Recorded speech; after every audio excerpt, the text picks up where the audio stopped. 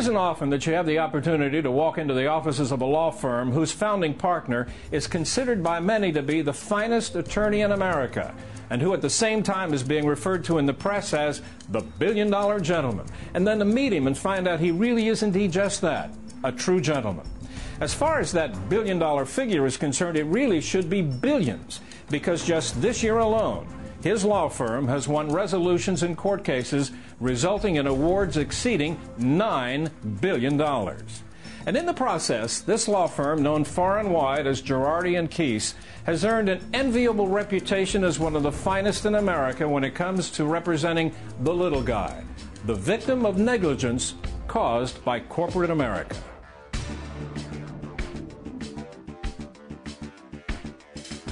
This is the firm that won the Vioxx case against a pharmaceutical company, which was settled for $4.8 billion, as well as the case against the public utility here in California that ended up being told in the Academy Award-winning movie Erin Brockovich.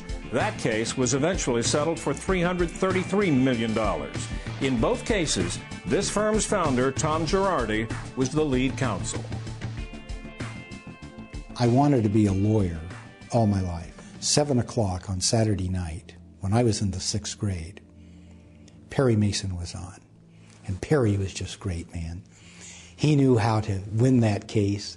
And I would watch that, 6th grade, 7th grade, 8th grade. I said, man, that's what I want to do. He was totally inspirational. So then I went to law school out here, went to Loyola. Then I got a master's in law at NYU and came back and started the law offices of Tom Girardi. We had 2 $500 cases and then some small ones, and that was the whole repertoire. How has this firm handled the transition to where you have become really such a powerful force in this field of law? You know, one step at a time, but nobody leaves here. Everybody here, virtually everybody in the law firm, all 38 lawyers, were law clerks at this firm. For example, Bob Keese, the firm is Girardi Keese, was my law clerk. And so as a law clerk, you get to see these young people for a couple of years, and you know, you get to measure how hard they work, their integrity, their process, etc. Then, once they're a member here, you know, they're inspired. I mean, the cases we have are fairly inspirational. You know, I could say this, that when I started practicing, there was no moral aspect to the cases I had. The lady slipped and fell at Savon, you know. Savon didn't want her to get hurt, and it was just a mistake. Or some guy was going a little too quick and couldn't stop and ran into the back of somebody. And obviously, and those are the type of cases I had in the 60s. And there was nothing moral about the case at all. It was just somebody was negligent, and that was it. Now, if you look at almost every case here, there's a moral tone to it, in that we have caught or attempting to catch the bad guys harming the little guys, and there's tons of it. This firm is about a family of lawyers and support staff who tirelessly fight for the little guy. And what I mean by that, being able to get up every morning and help people who cannot call some big fancy lawyer and pay by the hour, but who truly are in need of legal help. They're in need of an advocate and a voice to protect them and to help them. And that's what we do. We work collaboratively with one another, sometimes independent of one another, to see that we can afford that opportunity for people. I like most of all the medical negligence cases. I was always very fascinated with medicine, and by practicing medical negligence, I'm able to meld two very strong interests of mine. I also do product liability, whether it's any variety of products that are defectively designed and or manufactured and injure someone. I've also developed somewhat of a reputation for suing amusement parks for defective rides. And that's sort of my general areas of expertise. Every single case we have here, we're against the best lawyers that the United States has to offer. We're right involved now in the hot gas litigation. If you pull into a gas station and it's warmer than 62 degrees outside and you get 10 gallons of gas, you get 10 gallons, but you don't get 10 gallons of energy because the gas in the tank at Chevron or Shell or wherever you're buying it expands. As a matter of fact, if it's 85 degrees outside, you will get 26 miles to the gallon instead of 30 miles to the gallon that you would normally get. When you buy the 10 gallons of gas, you pay state tax and federal tax on 10 gallons. When the oil companies, however, go to pay the state and they go to pay the feds, they say, you know, we didn't sell 10,000 gallons. We only sold 9,600 because we temperature adjusted. And they pay taxes on 9,600, and then they keep the rest of the money. There are 173 defendants, and they all do the same thing. Now then, there's a little device you can put on the pump that gives you a full 10 gallons, no matter how hot it is. They refuse to use that, except in Canada, where it's real cold. Therefore, they can give you 9.7 gallons and charge you for 10 because the gas is compacted.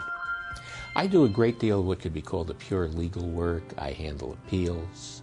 I work on legal motions in the trial court. And I also work on a lot of the more commercial disputes, patent disputes, copyright disputes, consumer protection kinds of things. What this firm does is provide services and help to people who really have no other recourse, people who can't find other lawyers, can't get other lawyers, can't afford lawyers. And so it's a firm that represents people who need representation, can't get it anyplace else, and is really interested in the right and the wrong and what the moral issues are in the case, as well as the harms that have been caused. Companies know we're out there. They know we can win cases. They know we can impose damages on them. And so it changes. It prevents harm, the kinds of things that we do. Do you feel there's more satisfaction for an attorney working on this side of the law? Well, you know, people get satisfaction out of different things. There are a great many people who get satisfaction out of being great professionals, regardless of who they represent. And I understand that, and that can be very satisfying. You get up in the morning, you do a good job.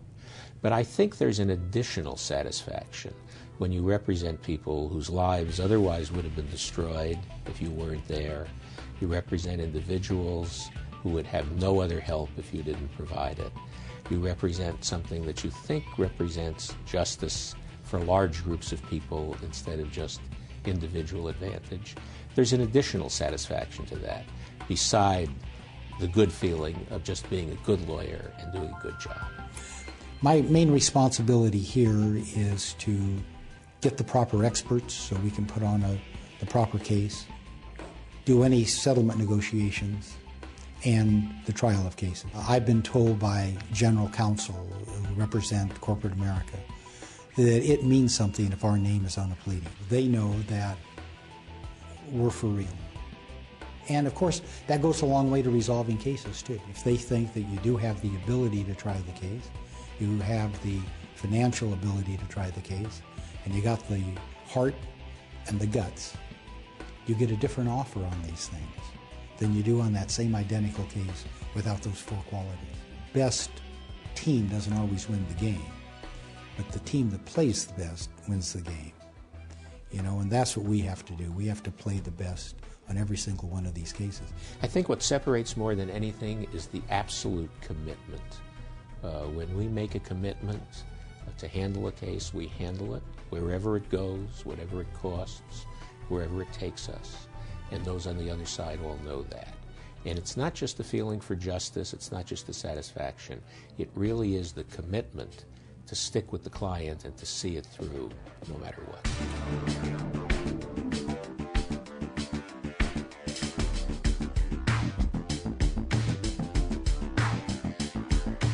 Unique look inside the workings of one of the most remarkable and most successful plaintiffs' personal injury law firms in America today, Girardi and Keese. I'm Doug Llewellyn, reporting from Los Angeles. Well, that does it for this edition of Close Up on America's Business. I'm Janice Marie. Thanks for joining us. We'll see you next time.